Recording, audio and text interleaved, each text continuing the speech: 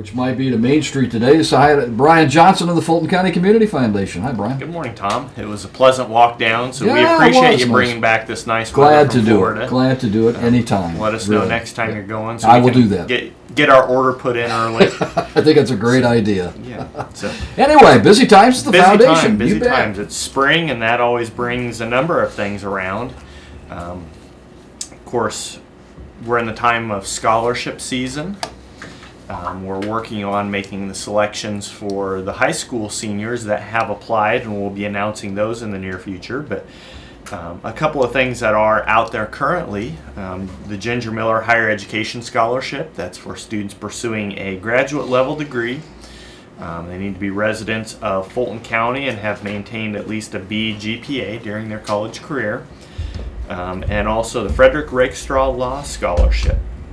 That is for a student who was a Fulton County resident for 3 years during their high school career and is enrolled at any law school in the United States pursuing their doctorate in law. Okay. They do have to have a cumulative GPA of at least 2.25 for that. And both of those applications are available on our website, which is nicf.org. And the deadline for both is July 1st. So I'd encourage students, if you're looking for that, a lot of times we see people that are going back to school to complete their graduate degree that are living in the community that have been helped by the Ginger Miller Scholarship. And often we need some help getting the word out about the Rakestraw Law Scholarship because those students are in school now. Right. So if you know of somebody that is attending or planning to attend law school, help us pass the word on that. Again, the application deadline is July 1st. So another granting opportunity is the Kewanna Union Township Community Endowment. And of course that fund was established in 2010 by a number of individuals and businesses and organizations in the Kewanna area, and what that does is it provides grants for projects specifically within the Union Township area. So things like the library has added some programming, the VFW was able to provide some renovations for their facility that the public uses. The food pantry was able to expand some services, and the Kewanna Fall Festival, of course a big deal in Kewanna, have all received grants from that. So that application deadline is coming up. It's May 3rd, so folks have a little bit more than a week to get that application in. Again, that's available on our website, nicf.org. If folks have questions about that, we'd love to talk to you, answer any questions you may have. So well, I'm not sure if we say as heard on radio, sometimes as seen on TV, but we've been talking about this little thing called the Lilly Endowment. Yes, we have. Phase 6 gift match. Every month for the last couple of years, right? Yeah, exactly. It's been since August of 2014 when we received word that Lilly was going to do this, and we've been giving updates on how we are. And my update I can give today is that we're done. Exactly. The deadline was March 31st. We received the last gift that completed that match on March 30th. We have successfully raised $500,000 from folks in the community and some folks that are out of the community but want to continue supporting the community, and just a wonderful outpouring of support. It was interesting, I was looking back at some of the numbers. During the program we had over 630 gifts given. Thank you. By over 300 donors.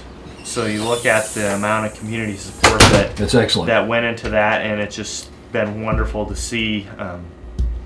We had 13 new community funds established during the program. We had some families, some businesses, just groups of individuals were able to create new endowment funds that in the future will start granting to projects. And the most important thing about this is it will be matched, right? It will be matched. Okay. So the $500,000 that we raised locally, Lilly Endowment gives us $500,000, which turns into $1 million in community funds. Just like that. And what happens every year is that adds an extra $40,000 every single year that we can grant out to community needs. That's amazing. You Absolutely think about amazing. $40,000, that's not an insignificant amount. No, that's right.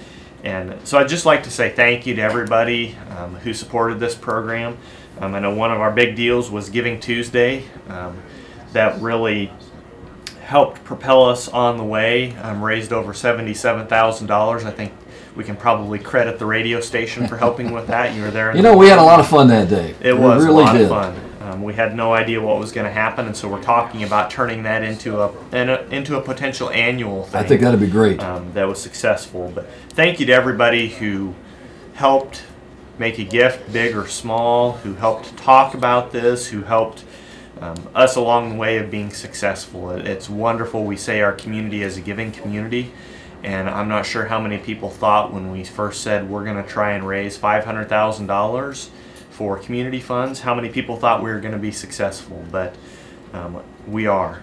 And excellent. Thank you to everybody who helped us along the way in this. So I'm looking forward to seeing the impact that these funds will have in the near future. So it's exciting. And just a reminder, our grant applications, the community support applications, and also our impact grant applications are available on our website, nicf.org. We're trying something new this year. No deadline, so if somebody has a project any time of year and wants to talk to us about it and complete a grant application, we'd love to talk to people about what their idea for the project is, and hopefully be able to financially support some really good projects in our community. So excellent. Excellent. Exciting things going on right. with the foundation. So, well, speaking about exciting, we have a guest with us today. Joe Koch is the CEO of Fulton County REMC. Welcome, Joe. Hey, good to be here. And we've asked Joe to come talk about another fund that grants, the Fulton County REMC Operation Roundup. I guess start off telling us, Joe, a little bit, what is Operation Roundup? Operation Roundup, our members have the opportunity to round their electric bill up to the nearest dollar. I know, I think both of you probably participate in that. We do. So if your bill is, $47.50, you pay $48. Or 50. Yeah. or 100. Yeah. So, and then we take those pennies, so to speak, and put them all together. We have an account with we have a donor advised fund with Northern Indiana Community Foundation, and then every quarter we have a board that meets, and we accept applications. The board reviews the applications and disperses the funds accordingly. And generally, it's right around $7,000 each quarter that we give away, contribute back to the community. Now, in our community is a little bit bigger than Fulton County because we serve parts of Pulaski County and Cass County and a little bit in Marshall and Miami County. So it's a little bigger than just Fulton County, but we're a little bigger than just Fulton County. So I guess you define the area that you give the grants in the REMC service area? It's in the service area or communities that are on the edge. We've Winnemax's really on the edge. They have their own municipality, but a lot of the people on our system use those organizations over there. Joe, let's go back to your original example. $47.50, and I pay $48. That would be a plus of 50 cents. That credit still shows up on my next bill, right? Yeah, I mean, you pay the... Right. So even though I paid over the 50 cents, you're going to take that, put it in the fund, but I'm still going to get that 50-cent credit. Yeah. And I think that's important for people to understand that you're not being penalized because the REMC is using this money in another way. Right. That is right. And then that is tax deductible. Your January and February bill should have the total you paid to Operation Roundup or contributed to Operation Roundup. I never thought to look there. there. That's interesting. Okay. So, give us a little bit of history. How did this start, and when did Operation Roundup in Fulton County start? We started in 2004. Wow. February of 2004. So it's been 12 years. And it was tough at first. We get 2 or 3 applications each quarter, and just as an example, we had 13 applications for this last meeting, which was our April 1st deadline. So the board had several to choose from, and when you get 13, it's kind of tough to spread that money out. Everybody likes to get a little bit, so. People always chuckle when I say it's difficult to give money away, and I think that This is kind of an example of it. You get these applications and they're not good, they're not bad applications, it's just Right. sometimes there's not quite enough funds to go around for everything. And that's, you know, that's the case. You have some that'll come in and you know they'll need 2,000 or 3,000 and you know we just don't have the funds to do that. The board will say, okay, well we can give them this amount. You know, and other times when we only have 4 or 5 applications, we can afford to you know give out a little bit more. If my application is not acted on, will you keep it on file, or do I need to reapply? You would need to reapply. Okay. Reapply. We had 13. We did not fund 3 of them, and we funded 10 this past month. Excellent. So. And maybe give us an example of some of the projects that Operation Roundup has supported in the past. And I don't know if you're quite ready to announce the latest round of recipients, but I can. I'll do that now. okay. And I had it on my desk. So this is breaking news, Tom. I think I'm is that ready. the phrase I'm in the ready. news industry? Honestly, I got to tell you, I called all of them and everybody that applied, so they all know. Okay. So, Monterey Days Festival, $300. That was for to help sponsor some live entertainment at their festival. Akron Elementary, this is an odd number, $366. But they're going to get some chalk and send it home with kindergartners and first graders so they can, you know, have some fun over the summer and write. Camp Weekend, $1,000. That's for some camper scholarships. I think that'll be worth 20 scholarships. Fulton County Animal Center. They want to offer some low-cost microchipping for animals. So $500 to them. Star City Lions Club. I don't know if everybody knows where Star City is. It's just south of Winamac. Their community building needs a new roof, and they've done a really good job of raising funds. But we got $1,000 for them to sort of help them get to that number that they need. Found it Fulton County Council on Aging, $750. They had a computer crash, so we helped them out with that. Compassionate Health Center, $750 for some CPAP machines. I think sleep apnea is a bigger issue than most of us think, and they have some patients there that could really use that. Akron Park Board, there's a young man trying to get a dog park established over in Akron. So Excellent idea. yeah, that's pretty neat. $750 for that cause. Rochester Downtown Partnership, $750 for their block party. And then Purdue Extension in Pulaski County is going to they have a Plant a Seed to Serve a Need program where they're going to teach kids how to garden. So, and they got $750. So just kind of a wide variety of projects throughout the community and the areas you serve. It is, and it's interesting. I never knew that there were so many projects that are out there and available to to help. And I mean, some people really have some good ideas and have a good heart and trying to make this a better place. And that sort of fits in with the co-op theme of concern for community and trying to make us a better place. Yeah. Well, you mentioned some of the projects. If somebody has an idea for a project and thinks, well, this may be something that RAMC Roundup may be interested in funding, how would they go about that process? Yeah, you can pick up an application at our office. It's available online at our website. Also, I believe it's on the Community Foundation website. Fill out the application. The applications are due at the first day of each quarter, so January 1st, April 1st, July 1st, and October 1st. And we wanted to talk a little bit today because we have kind of a very impressive number, if you will. So since 2004 when this started, give us an idea of how much in grants has been given out in the community.